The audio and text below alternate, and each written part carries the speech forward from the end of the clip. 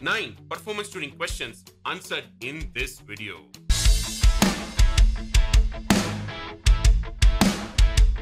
Hi there, this is Pinal Dave and I welcome all of you to this another sequel in the 60-second video. Please note that this video is going to be very different. This time, it's not going to be done in 60 seconds. We are going to answer 9 of the most frequently asked questions related to performance tuning by all of you. If you're interested, continue. Where do you start to tune SQL Server? Like queries, indexes? What is your actual starting point? Very good question. I don't start with indexes or queries. I actually start tuning your server from server itself. First, we check your server properties. Right after that, we look at your database properties. After that, we start going down to other areas.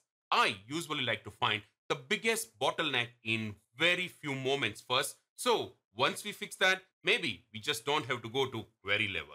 And for that, I use weight statistics. Once you run weight statistics script for your database, you can easily figure out what's going wrong or what's the biggest bottleneck for your SQL Server. Once you fix it, things is going to run fine most of the time. Let me ask the same question about queries. Where do you start to tune SQL queries? Do you start from execution plan or anywhere else? So it seems like you really want to tune queries.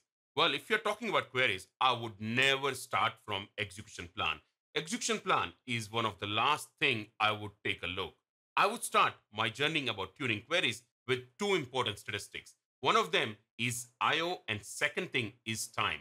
Once you know which particular table or object is taking maximum I/O, you can start focusing on that particular area and tune them. Also, you need to see how much time actually I/O is taking. Sometimes query takes a lot of time to just display the result, but it is actually completed very quickly. All this information you can get from I/O. So I would start from statistics I/O and time, not from execution plan. Let me rephrase. How to write efficient queries? All right, let's talk about queries then.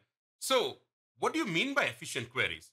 I mean, do you call efficient query a query which runs faster, or do you call an efficient query for the query which takes least amount of I/O? Sometimes you have a problem with your CPU. Do you call a query efficient if it uses less CPU? What's your actual pain point? That is what we first need to identify.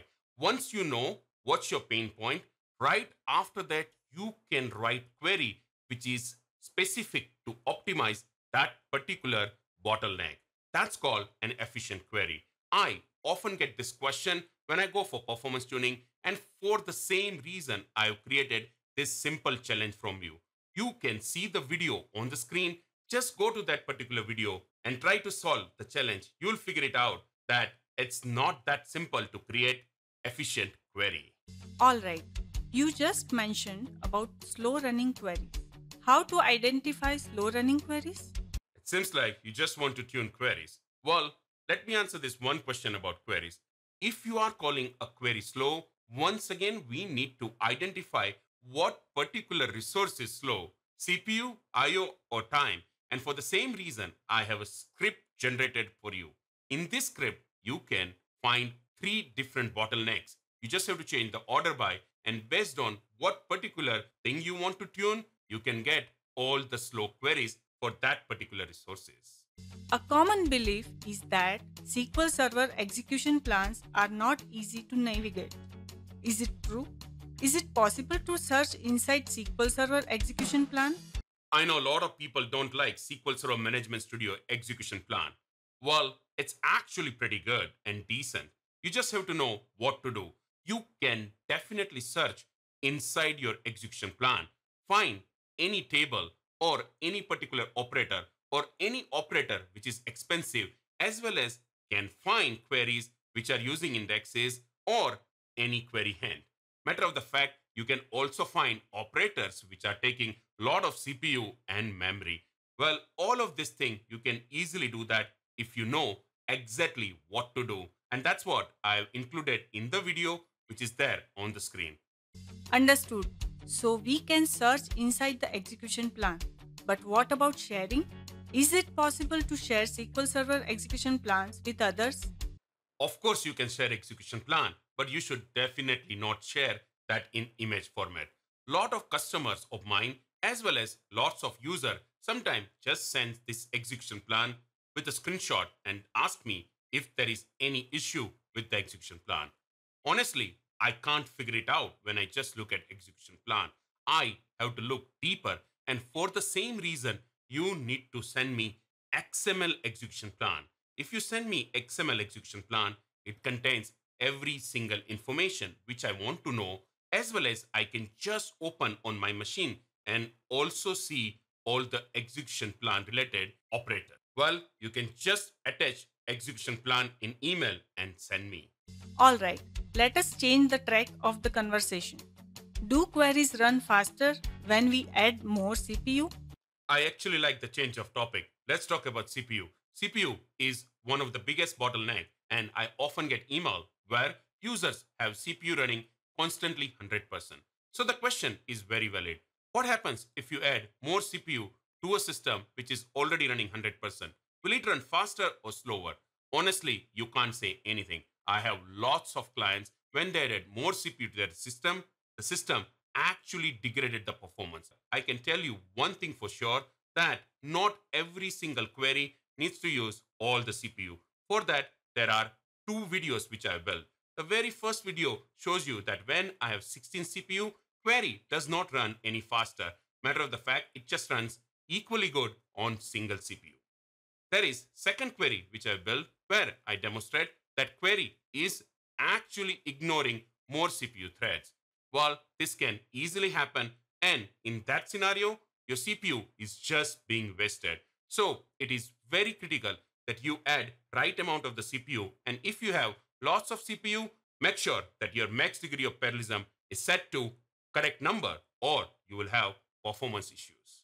Now that we talked about CPU, let me ask one question about memory. How to detect memory pressure in SQL Server?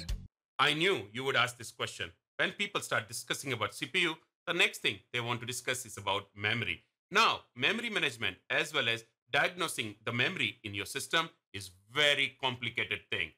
However, in SQL Server, we have dynamic management views which tells us if we have memory pressure or not by just single indicator. I have created video which you can see over here. There are 3 different scripts, and each of these scripts tell you that if you have memory pressure issue or not. Matter of the fact, one of them also predicts the future usage of SQL Server. Use this dynamic management view and quickly figure it out that if you have memory pressure issue or not. One final question. Can we tune our SQL Server ourselves? Of course, yes. You should not need any external consultant to tune your SQL Server. Your SQL Server is your baby. Your SQL Server is your expertise. Your SQL Server is something which you built from ground up. Nobody knows how good or bad it runs. Nobody even understands the complexity of your queries as well as how you set up certain things in it. Only you can tune your SQL Server best. So I strongly recommend that before you go to any external consultant, first give it a shot yourself. Well, that's it for today. If you have any question which is not answered, please do not forget to comment to this video.